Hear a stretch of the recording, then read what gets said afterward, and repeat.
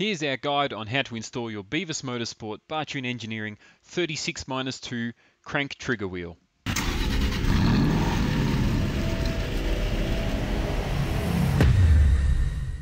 So you've made a great investment in a BEAVIS Motorsport Patron Engineering crank trigger wheel.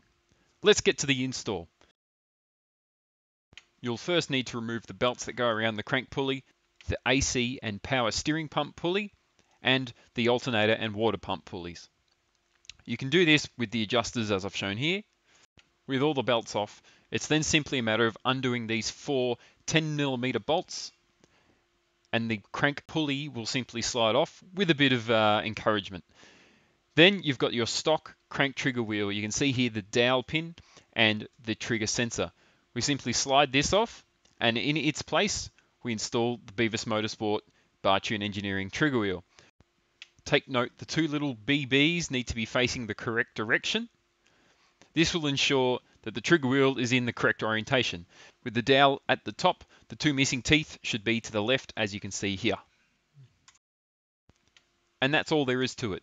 You can now reinstall your front crank pulley using the original bolts, reinstall your two belts, tension them up as per factory specs. One last thing, however, make sure to double check the clearance between the crank pulley teeth and the crank position sensor. The general recommendation is to have a credit card width gap between the trigger wheel and the sensor.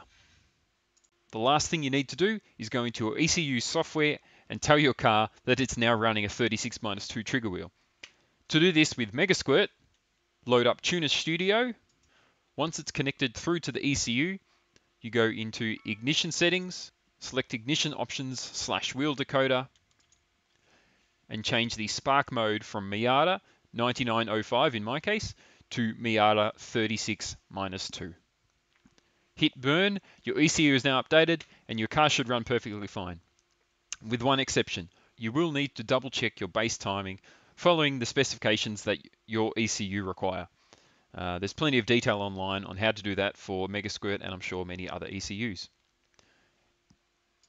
If you don't already have one of our 36-2 timing wheels, head on over to beavismotorsport.com, check out our store and they're available online.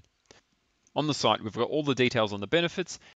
Anyway folks, that's it for this video. Thanks for watching, we'll see you next time.